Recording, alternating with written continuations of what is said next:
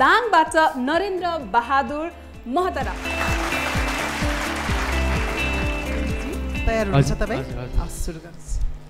आजको विश्व विज्ञान र प्रविधि युक्त विश्व हो, जहाँ मानिसले आफ्ना आधारभूत आवश्यकताहरूलाई परिपूर्ति गर्ने क्रममा थुप्रै किसिमका साधनहरूको प्रयोग गरिरहेका छन्। ती साधनहरूले उनीहरूलाई हरेक क्षेत्रमा अगाडि बढाइरहेका छन्। ती साधनहरूको प्रयोग गर्ने क्रममा आज थुप्रै साधनहरू आउन सक्छन्, तर ती साधनहरूमध्ये आज इन्टरनेटले मानिसको दैनिक जीवनमा थुप्रै किसिमका परिवर्तनहरू ल्याइदिएको छ, थुप्रै किसिमका सफलताका सोपानहरू देखाइदिएको छ। आजको विश्वमा हरेक मानिसहरू अग्रसरतामा हासिल गरिरहेका छन्।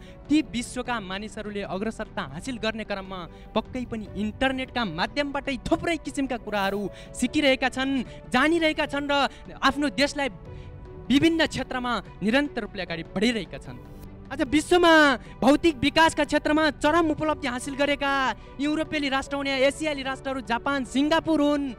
ती मुलुकहरूलाई भौतिक सम्पन्नताको शिखरमा आरूढ गराउनमा इन्टरनेटले अहम भूमिका खेलिरहेको छ।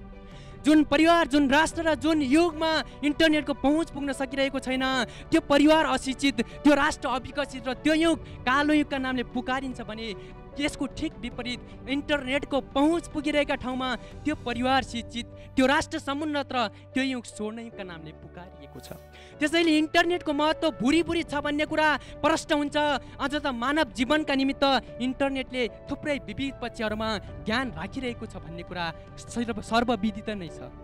आज नेपालमा पनि इन्टरनेटको प्रयोग बढ्दै गइरहेको छ। हरेक व्यक्तिले विभिन्न पक्षहरू, राजनीतिक, सांस्कृतिक, भौगोलिक, मनोरञ्जनका यस्तै विविध पक्षहरूमा आफ्नो प्रभुत्व जमाइरहेका छन्। तर इन्टरनेटको प्रयोगलाई बढाउँदै जाने क्रममा आज थुप्रै विकृति, विसङ्गतिहरूले आफ्नो प्रभुत्व जमाइरहेका छन्। यो एकदमै नकारात्मक पक्ष हो।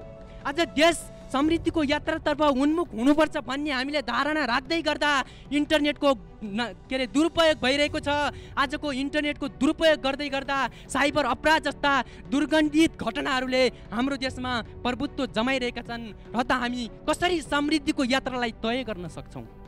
आज विश्वका थुप्रै मुलुकहरू निरन्तर रूपले विकासका सोपानमा चढ्दै गर्दा हाम्रो देशले किन पछौटेपनलाई मात्रै अँगालिरहेको छ? म एउटा जाजरकोट जिल्ला जस्तो दुर्गम क्षेत्रको वासी हुँ। त्यहाँ इन्टरनेट जस्ता सूचना तथा सञ्चार प्रविधिको महत्त्व धेरै पहुँचबाट टाढा छौँ। अनि जब म यो स्टेजमा आएर आफ्नो प्रतिभा प्रस्फुटन गर्दैछु नि, तब म जाजरकोटमा हुन्थेँ भने गर्दैन थिएँ, तर दाङमा आएर मैले यहाँसम्म आउने अवसर पाएको छु। र इन्टरनेटलाई गलत रूपमा प्रयोग गर्नाले देशलाई समृद्धितर्फ लग्न सकिँदैन। साइबर अपराध जस्ता दुर्घटनालाई हामीले नियन्त्रण गर्नको लागि इन्टरनेटलाई सूचित रूपमा प्रयोग गर्न जरुरी छ। र अन्त्यमा कुनै पनि देशलाई समृद्धितर्फ उन्मुख गराउनु छ भने हरेक व्यक्तिले इन्टरनेटको प्रयोगमा मन, वचन र कर्मले त्यसको सदुपयोग गर्नु जरुरी हुन्छ। धन्यवाद। जाजरकोटको आवाज नरेन्द्रको माध्यमबाट हामीले यो स्टेजमा सुन्यौँ। जाजरकोटबाट लामो यात्रा रहेको छ। जजेसबाट सुनौँ। हामी कताबाट स्टार्ट गरौँ? Mister Hamal. Let's start from mister Hamal. विशेष गरिकन तपाईँको आफ्नै शैली थियो, जुन क्षेत्रबाट तपाईँ हुनुहुन्छ, जुन पृष्ठभूमिबाट हुन्छ, त्यसलाई पनि तपाईँले कता न कता प्रतिनिधित्व गर्नुभएको थियो। त्यसले गर्दाखेरि एउटा जेन्युन फिलिङ चाहिँ निस्किरहेको थियो तपाईँबाट, होइन? म चाहिँ तपाईँलाई 18 दिएको थिएँ, अब यो चाहिँ 19 ब्रिलियन्ट। उहाँले धेरै समय चाहिँ इन्टरनेटको महत्त्वलाई मा जानुभयो क्या। उहाँ त्यति धेरै समय चाहिँ इन्टरनेटको महत्त्व नगएर साइबर क्राइममा चाहिँ उहाँ प्रस्तुत जानुपर्ने थियो। विषयको सिफ्ट गर्ने ठाउँमा अलिक ढिलो हुनुभयो तपाईँ, होइन? एउटामा धेरै समय, अर्कोमा एकदम कम समय भयो। अनि तर फेरि बिचमा म अलिअलि लस्ट पनि भएँ, तर अन्त्यमा गएर फेरि तपाईँले यसलाई समृद्धिसँग जोड्नु भयो कि। समृद्धिसँग जोड्नु भएको पछि चाहिँ त्यसले फेरि अलिकति चाहिँ त्यसले मोमेन्टम समात्न खोज्यो। म तपाईँलाई 14 दिन्छु। 14 भनेको 15 हो। 1915 डक्टर आचार्य।